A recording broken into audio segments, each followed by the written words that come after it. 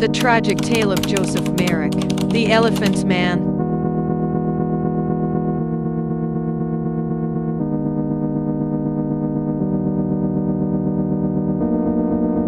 His once perfect lips swell up. His pink skin thickens and turns a sickly gray hue. A mysterious lump emerges from his forehead. A sack of flesh bubbles from the back of his neck. Both feet grow abnormally large.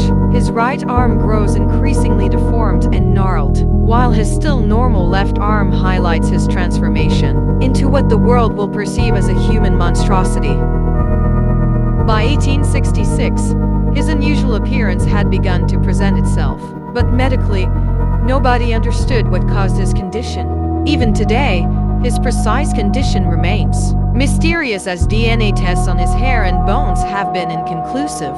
Without medical guidance, his mother came to her own conclusions, recalling an incident during her pregnancy when she went to a fair. An unruly crowd of people pushed her into an oncoming animal parade. An elephant reared up and she was briefly caught underfoot, frightened for 2 lives. She told this story to young Joseph, explaining that this incident had caused his deformities and the pain that sprung from them.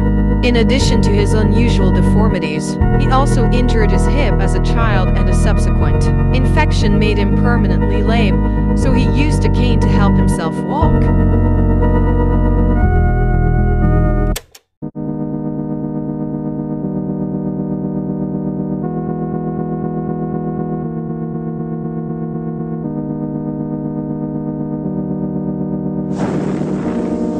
During the Victorian era, freak shows often offered people with disabilities a way of earning income. Joseph Merrick wrote to local proprietor Sam Torr. After a visit, Torr agreed to take Merrick on tour as a traveling act. He secured him a management team, and in 1884, billed as half a man, half an elephant, he began his freak show career. He toured Leicester, Nottingham, and London. That same year, Merrick switched management when Tom Norman, an East London shop owner who displayed human oddities, took him in. With Norman, he was given an iron bed with a curtain for privacy and was displayed in the back of a vacant shop. Upon seeing how Merrick slept sitting, his legs drawn up and used as a headdress, Norman realized Merrick wasn't able to sleep lying down. The weight of his enormous head could crush his neck. Norman stood outside, using his natural showmanship to usher people into the shop to see Joseph Merrick. He assured the eager crowds that the Elephant Man was not here to frighten you but to enlighten you. The show was moderately successful. Joseph Merrick set aside his cut of the profits in hopes of buying his own house someday.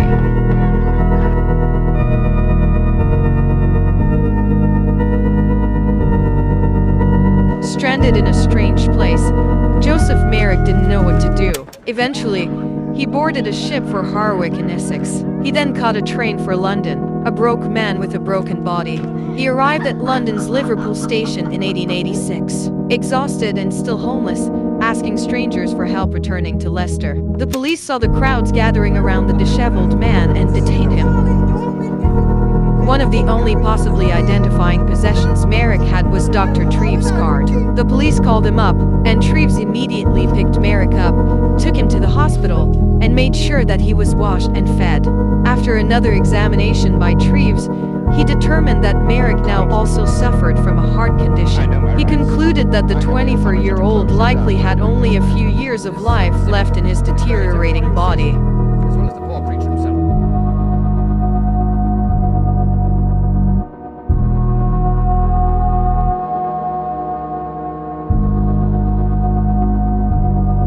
In the hospital basement, 2 adjacent rooms were specially adapted for him. There was access to the courtyard and no mirrors to remind him of his appearance. Over his last 4 years spent in the hospital's care, he enjoyed his life more than he ever had before.